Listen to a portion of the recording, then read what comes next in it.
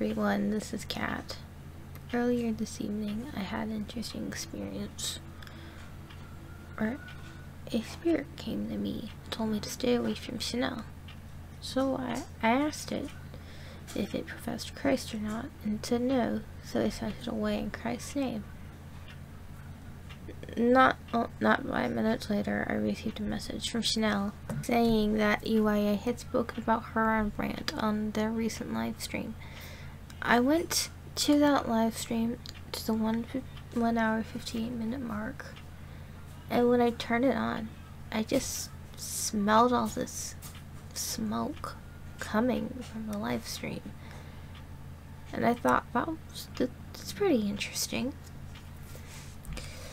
Something is definitely going on spiritually behind the scenes in regards to this entire situation. And I'll continue to watch as things play out and unfold and be there to support Chanel when she needs it. Because she does absolutely need it. She needs support right now. She's hurting. Anyway, that's all I have to say for this video. I'll see you guys next time.